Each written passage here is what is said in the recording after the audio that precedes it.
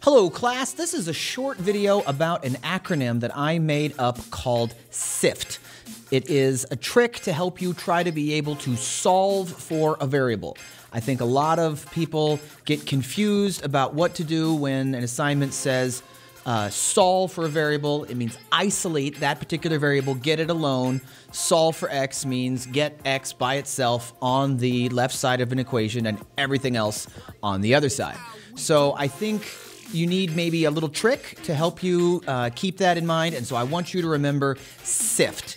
Now, some of you aren't acronym-loving people, so the mental picture you should have for this is solving a puzzle. So somebody gives you a 1,000-piece puzzle, it's in a box, it's all taken apart, your job is to put it together.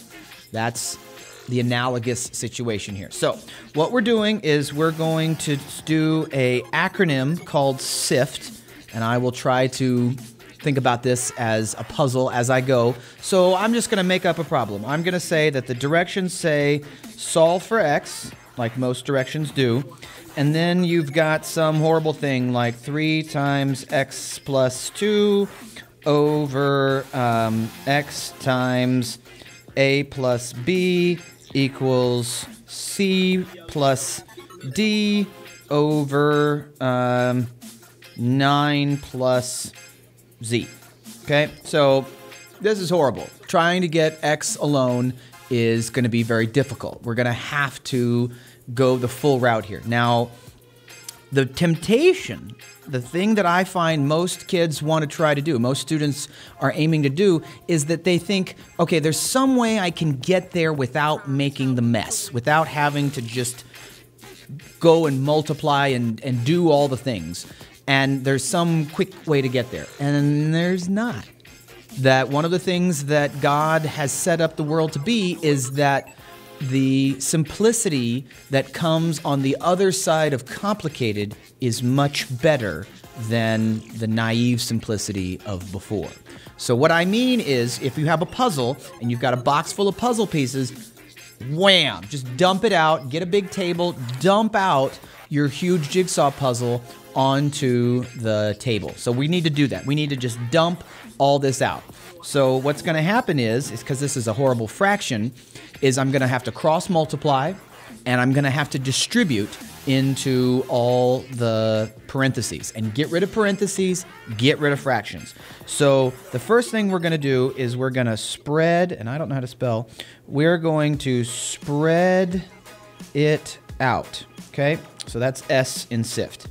So in this case, I'm going to have 3x plus 3z times 9 plus, oh, that was a 2. 9 plus z, and then that's going to equal, let's distribute the x, ax plus bx, all times c plus d.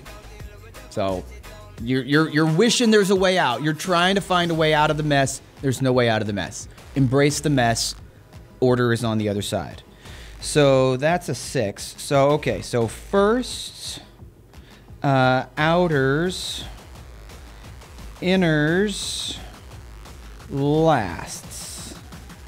And then over here, firsts, outers, inners, lasts. Okay, so that's horrible. I've made a huge mess.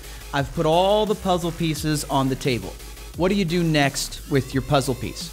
Well, the whole point of all this was that we're trying to get x alone. So we need to begin by getting everything with an x on one side. This is what you've always been doing in algebra. If you just had x's and numbers, you would get all the ones with x onto one side and all the ones without an x, the plain numbers, onto the other side. So that's all we're going to do here. I call that isolate the variable that you want. So what that means is I need everything with an x, and in this case, I'm going to go for the left side. So that's 27x plus 3xz, bring acx over, bring adx over. My word, does everything on the other side? I made this a weird one. Everything on the other side had an x in it. And now onto the right side, I want all the things without an x. So that's just negative 54 and negative 6z. Okay? If I go too fast, pause it, check what I'm doing. I moved all the things with x onto the left and all the things without x onto the right.